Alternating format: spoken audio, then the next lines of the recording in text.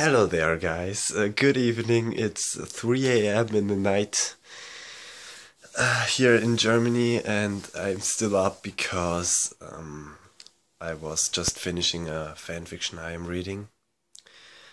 And gosh, I just have to tell you, it was an amazing experience. Holy shit. I'm still a bit... Oh, gosh. The story was called A Heart of Stone, written by Borgia Brony, and was published in December 2011. So it's over 3 years old, and was finished into somewhere middle 2012. And so it's a pretty old story. I never read it before, so I found it some time ago, and I just had to read it now finally. And oh my god, guys, that was an amazing experience. This fanfiction has about 25,000 words and 13 chapters, and I'm thinking about making a reading of it because it was that amazing. It was a so emotional story, based with so many feelings and so many... Gosh, I don't even know how to explain. It was so insane. I never have thought of those possibilities this author made there.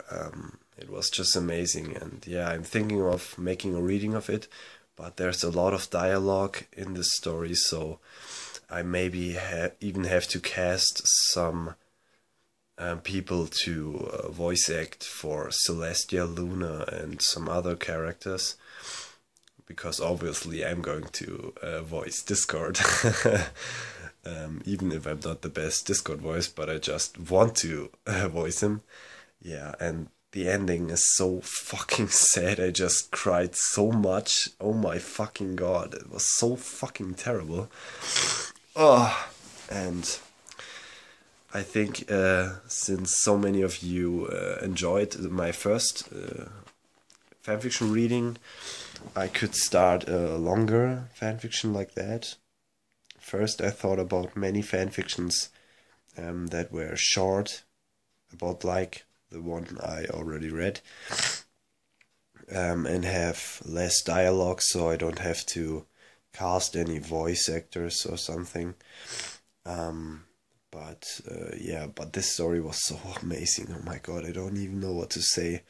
It's a backstory of Discord and Celestia, and since it was written that long time ago, so there was no reformation of Discord or anything. It was just the time we saw the first episode of Discord, and there was made a backstory, what happened before, what made Discord bad, or not really what made him bad, what happened back then, and then what could have happened after that, in the present time and future. So everything further up there, the season 2 premiere was just made up in this story, and the ideas the author came up with are just amazing, and I'm still a little flashed by this. It was so, I don't know, it was kind of a horrible fanfiction to read at some points, because you're so like, why the heck is this happening? And you're getting like angry with it. But gosh, that, holy shit. I don't even know, because I personally like it more to read myself, because then it gets more, then I can feel more with it, instead of listening to readings. But I know a few friends of mine that only like readings, so I guess there are many people who like that. And since the Bride of Discord reading is such a big deal, the last time I thought it maybe would a good idea to make this story a big deal. Gosh. And yeah, yeah, so I probably will do that, and I want to ask on your opinion on this and see what you think about it. And then I wanted to make another info, and that is I would like to when it goes to the fanfiction readings, I would like to take commissions, so you guys can suggest some fanfictions that I read that are short, about 1 to 3,000 words, and have little dialogue that I will read. But the only condition is that it has to be a fanfiction about Discord, because that's the only fanfictions I read. So it wouldn't make any sense for me to read something that I don't enjoy myself. That doesn't mean I don't like the ponies in the show, but Discord is such a big deal of my life since I started watching MLP. And yeah, I just watch it because of Discord, or I started watching it because of Discord, and Discord is just a fucking major part of my life right now. And I put so much time and effort into reading fanfictions, it's not even normal anymore. I sit here hours and hours of reading fucking fanfiction. I have read so many fanfictions, I can't even count. In my FEM account, I have over 200 stories in my favorites, and have probably read over 400, and only put those in my favorites who I really enjoyed the most. And then in my read later are over 700 fanfiction, because I don't get the time to read all of them, because there are so fucking many.